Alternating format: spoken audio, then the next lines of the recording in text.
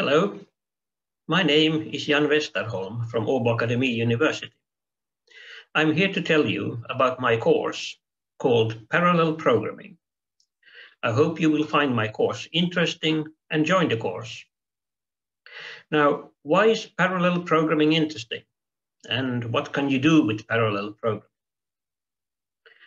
When you write a piece of code, it usually runs on one CPU core. But today, almost all computers are capable of so much more. Computers have at least 2 or 4, and in many cases, even 8 CPU cores. In parallel programming, you will learn how to put all those CPU cores on your computer to work.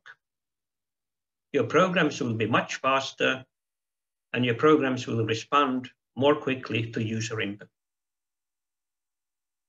But in my course, I will go one step further.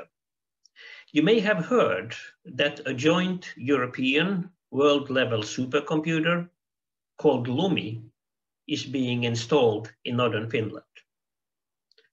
How do we program supercomputers where hundreds of thousands of CPU cores are available?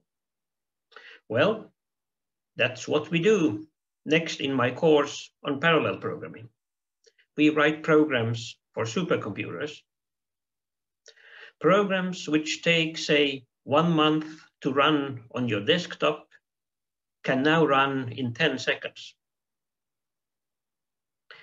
Finally, there's new hardware available for computations. They are called graphics processors, or GPUs. In parallel programming, we will be using GPUs to make your programs hundreds of times faster than on CPU cores. We use the industry standard for GPU programming, which is the NVIDIA programming environment called CUDA. How do you pass the course on parallel programming? To pass this course, you will be asked to solve the same problem 3 times. First on one machine, then on a small supercomputer, and finally on a GPU.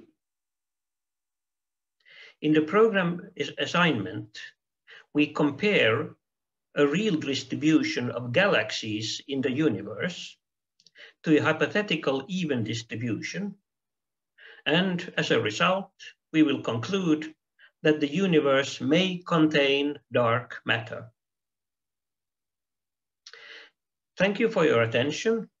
I hope I have whetted your appetite for parallel programming, and I hope to see you in my course on parallel programming.